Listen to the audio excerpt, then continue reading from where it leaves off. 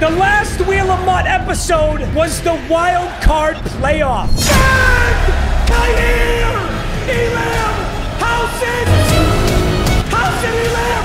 Big juice! Let's go! Our first wheel spin landed us the best, most expensive player in the game, limited, Tyreek Hill. And he ended up being a massive part of that game, as on 4th and 2, Tyreek cooked his man coverage. Tyreek caught a field and secured a clutch 4th down conversion. After halftime, our opponent wanted to test the user, and Ray Lewis was having none of it. Lurked. Don't you test me like that! Let's go! And after marching down the field, Rob Gronkowski found himself in single coverage. We found our way into the end zone. Caught! End zone! We found ourselves a rage quit. He's gone! And today... Dude, why does my camera keep doing that? Fuck. And all of that leads us to today, the NFC Championship. Look at this top 5, boys. It's so incredible. Tyreek Hill, Richard Sherman, Gronk, Ray Lewis, Vince Wilfork. It's a beautiful sight to see. And one of the coolest things ever, the Christmas Challenge Wheel. If I complete the Christmas Challenge Wheel, I can open one of the mystery presents. And on my first mystery present, I actually got a lavish present. This lavish present to me is obviously a Seattle Seahawk, but I just don't know who it's gonna be. I was theorizing like Marshawn Lynch, maybe Jamal Adams, maybe a Kenneth Walker, but we don't get to see that till Christmas. All that said, we got 3 wheel spins and an NFC Championship to play. I could use an upgrade at center. I could use a fullback upgrade. I could use an MLB2 upgrade. I could use a right end upgrade for Nick Bosa. Other than that, I really like how this team looks. Let's get it, baby! It's the NFC Championship! It's time to lock in. I want a Christmas Super Bowl bad. We're gonna get a Pack-a-Punch. Ooh, who on this team can really be Pack-a-Punch? So Derek Thomas does have a 91 overall available. Low key, I could Pack-a-Punch Derek Thomas and move Derek Thomas to right end, because I've been talking about that a lot.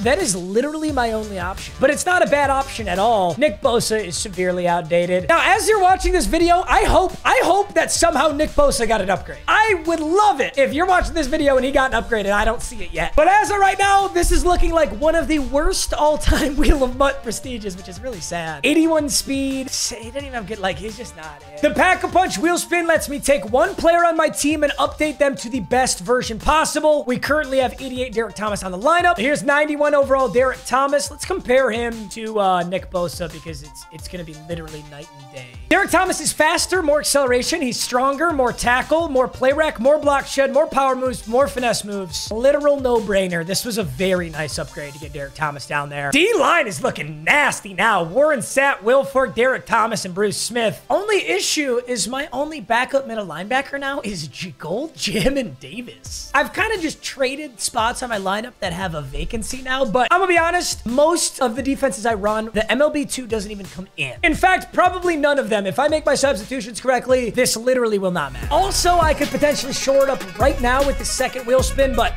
getting Derek Thomas in there is a huge start already. I'm sorry, Nick Bosa.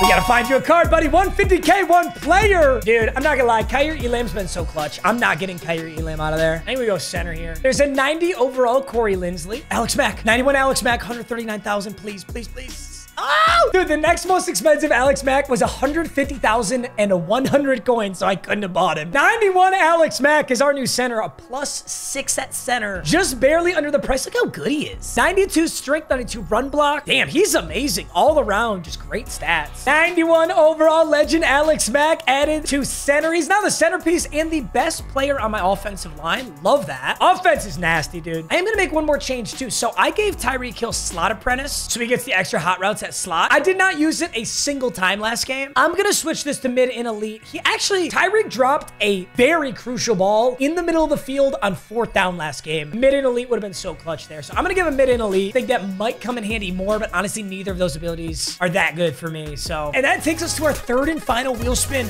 Low-key, I just want to get Jamin Davis out of there. That just does not look right in the NFC Championship. We'll see if we have an option. Madden 24 has been the year of the division wheel. I can get any single player from the AFC East. Oh, AFC East is the Dolphins, the Patriots, the Bills, and the Jets. Yo, I'm not gonna lie to y'all. This might be the stupidest card in this game, but this is actually exactly what I need. Left outside linebacker Josh Allen has 93 speed, 90 excel. He has 0 AP lurk artist. He's in the AFC East. Oh my God. Dude, that actually physically pains me to buy this card. It's the white Josh Allen. How do you mix that up? It's so crazy. He actually is so good that he's not my MLB 2. He's actually should be my right outside linebacker. I don't think it really matters if he's left outside or right outside. I guess I switched Josh Allen and Derek Brooks here since they then go to their true position, I guess. So Derek Brooks, lurk artist, goes at right outside linebacker. Josh Allen, 93 overall pass coverage linebacker, goes at outside linebacker, and MLB 2 becomes CJ Mosley. Josh Allen has a 5th ability slot and lurk artist for 0 AP. I have literally no idea. Why did they do this? I don't know. I don't get it though. So like, what is the Mix-Up Monday promo? Because there's an Isaiah Pacheco strong safety. Who is getting mixed up with Pacheco at strong safety? I get it. There's 2 guys in the NFL named Josh Allen. One I would let date my daughter. One I wouldn't let within 500 feet of my house, right? What about Pacheco? Oh, I'm gonna free up 2 AP here. I'm gonna take lurk artist off of CJ Mosley. We're gonna take Homer off of Derwin James, and now there's 2 AP available for somebody. Who do we want it for? With that extra 2 AP, we'll activate pick artist on Justin Simmons. Dude, Terry Kennard, the Giants free safety, was such a good corner last game. He played amazing. He also was shedding blocks so well on the edge. I love that decision, and I'm sticking with it. Defense has never looked better headed into the NFC Championship. This is such a weird array of players, but it's an awesome team. And offense has been looking pretty similar, but obviously the addition of Tyreek Hill is a massive one. This team's ready to go, boys. Christmas challenge wheel. If I complete the challenge, I can open 1 mystery Christmas pack. Ooh. This one is so hard. This is supposed to be for 5-minute quarters. So I'm going to tone this down just a little bit because this is for 5-minute quarters. We're going to say 50 plus. 50 plus fantasy points with 1 player. Tyreek Hill, Sherman, and Gronk. King Duke, what do you got? Yo, let's play ball. Steelers theme team in Pittsburgh. I love that. Jaylen Warren on the kick return. I have never seen a Pittsburgh Steelers theme team, not in a long time, so I'm excited to see this. I mean, is he really rocking the Kenny Pickett, or is there a quarterback that got the Oh, Michael Vick gets it. He low-key could have the season 3 Michael Vick. Definitely could be a run. I'm gonna go on Sherman in case it's a left side run, or right side run. It's not. He's gonna whip it early to Jaylen Warren. I'm gonna switch over to Kraus this time. Throw another one to the outside. Pitts goes for the juke. We knew it was coming. A slip screen. And that's going to get through. Nice play. Here comes the juke. This is exactly how the wild card started, too. I was just getting dotted up. That back wheel. It's going to go low to Warren. Oh, wow. Okay. I might have to man up. Ooh, read option. That's sketchy. Sherman makes the tackle and Vic's in open field. All right, this is a pass. I'm sending a blitz. I'm on this. Get there, Sherman! Oh, Sherman on Jaylen Warren. I thought Sherman would break that up. Nice catch. I'm gonna play underneath on that halfback wheel route. He appears to be chewing clock. What are we doing?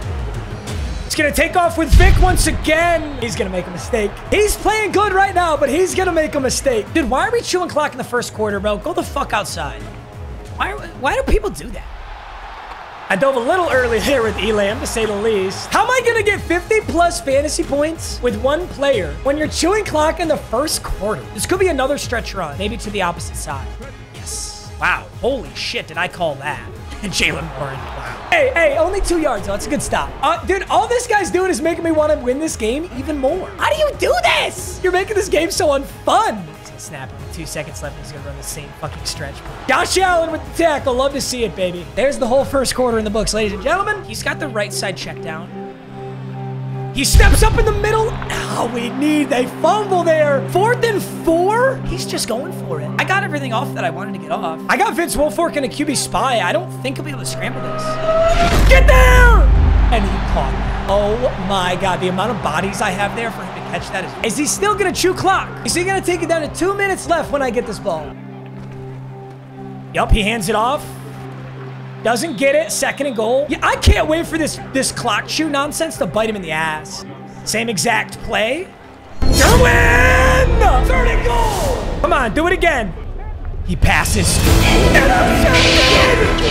Richard Sherman! I saw him audible and I audible to zone. Lurk on the goal line. Starting this drive on the 5. I get ball at half. Come on! It didn't matter. Sherman or Kraus is gonna have that. If I convert here, he will heavily regret that decision. Let's see if we can get something anyway. Oh yeah, A-Chan. Oh yeah, A-Chan. 2nd and 1. Oh no, it's double. Johnny Football's gonna get the first down. 1st and 10. Let's try it. Get Tyreek Hill with the block. Tyreek Hill blocking. I like it. I'm gonna go with the play action tight end scissors to Gronk. Uh-oh.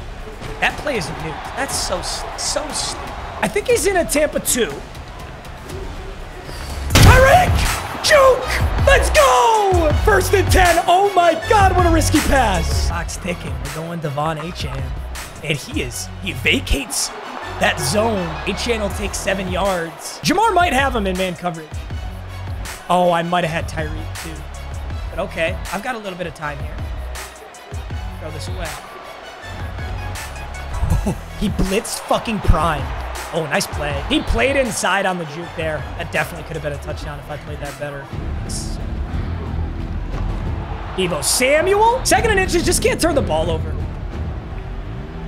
I'll take the smoke. Oh! A-Chan! He played deep smoke screen. You don't see that every day. The smoke screen to A-Chan. 17 seconds left. That obviously stops the clock. We've still got a timeout. I love the 7, but I don't need it. Honestly, I do not need it. He's there. Gronk, step up. Big catch. Timeout. 1st and goal on the 4. Oh, God, it's got to be so open or I can't take it, though. And I can't get sacked. I'm going to guess that this is man coverage, and I'm looking for Gronk on the width. If not, I could just throw this away. Gronk. Oh, no, but he's got it covered. 2nd and goal. Good defense. It was man coverage, but he also adjusted. Ooh, he played that so well. What if he's playing inside on Jamar? Oh, get rid of it. Get rid of it. I almost didn't get a field goal on it. That was really, dude, he adjusted that so well. That was great defense. 3rd and goal. Harrison Butker makes it easy. 3-0 and I get ball at half. I really hope he regrets all that shoot clock bullshit.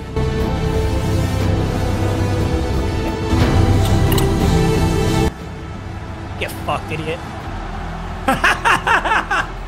Let's go! Johnny Football! That's gorgeous. An aggressive drop back, tried to step up with the user, couldn't get home. He's blitzing off that edge. Tyreek, beauty. 1st and 10. I'm making adjustments and shit. I'm here to play. This inside stuff on Mean Joe. You can definitely blow this up, but I want to try it. Oh, shit. A-Chan! End zone! Let's go! Devon A-Chan. 10-0. He's got to score. He's got to score fast. Ironically, if he took as long as he took in the 1st half to score here, the game would end. Isn't that insane? I've been running cover 4 drop. He comes out in this halfback. Yeah, this is it. So this is halfback wheel, basically. This is tough. This is a tough formation for him to run, though. Like, he's not chunking yardage. He's getting checkdowns. Oh, but now he's going to try and chunk yardage. He checks down. That's a tough catch. But that clock is ticking. That's 5 yards. I took the corner out with Ray. He's got 8. He's got 8. But he doesn't have it anymore. Throw this. I dare you. Kennard! Oh my God, are you? I got a swat. That's my fault. That was stupid. I got a swat there. I got a swat there. 1st and 10. He gets all the way down to the 35. Nice play. Okay, and he's going to run it. Just play action. No, he's going to run it. Ooh, Bruce Smith. Bruce Smith's all over it. Tried to hit a seam. Doesn't catch it. He's looking at 3rd and 13. Seam beater. Oh, got it. He's up there. And it's gone. NFC champ. Damn, I bet you wish you didn't use 6 minutes of the 1st half, huh? Wouldn't it be a bummer if you used 6 minutes of the 1st half and then you turned it over on the 5? And then all of a sudden in the 3rd quarter, you're down 10. And when you throw the pick, the game's just over. Wouldn't that be a bummer? Couldn't be me, though. Me personally, I could never be in that situation. Hey!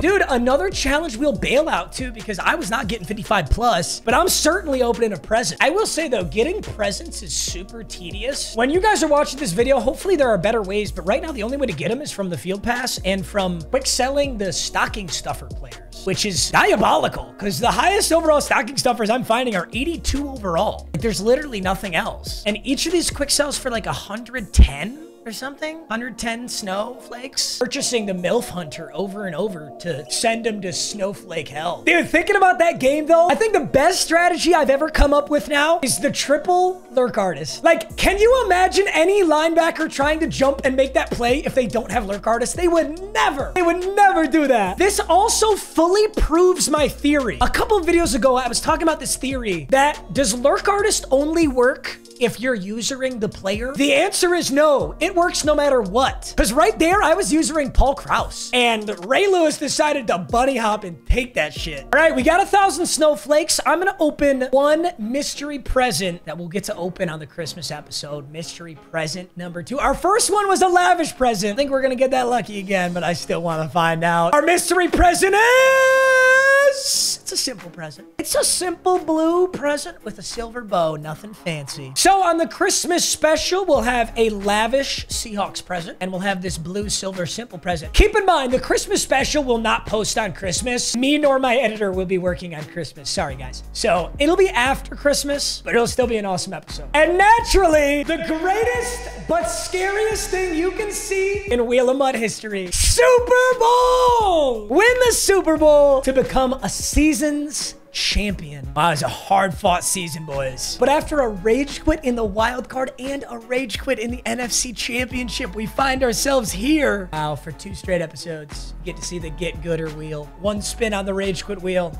for forcing a rage quit in the NFC Championship of all places. Steal a player? Bro, he had that TJ Watt. He had Joey Porter Jr. at corner. Dude, I think I want Joey Porter Jr. at corner. TJ Watt would be insane, but dude, I don't need it. Derek Thomas is honestly this close to being as good as TJ Watt. They're very similar. And obviously TJ Watt can't play coverage as well as Derek Brooks for this Josh Allen. I think I get Joey Porter Jr. and then I move Kennard to CB3 and Kaiir Elam comes out of the lineup. Kaiir Elam actually goes to free safety too. That's weird to think about, but I do think that's the move. So funny enough, he actually had both Joey Porters. He had Joey Porter Sr., the limited outside linebacker, but the Joey Porter Jr. that he had is what I want. My corners are a little bit outdated. Still, like Elam's outdated. As much as I love him, this Joey Porter Jr. is insane. 92 speed, 6'2". So he's as tall as Elam, but better everything else. Let's actually compare him real quick. So Joey Porter Jr., 5 speed faster than Elam, 4 excel, better man coverage, little less zone, better press, little less play rep. Yo,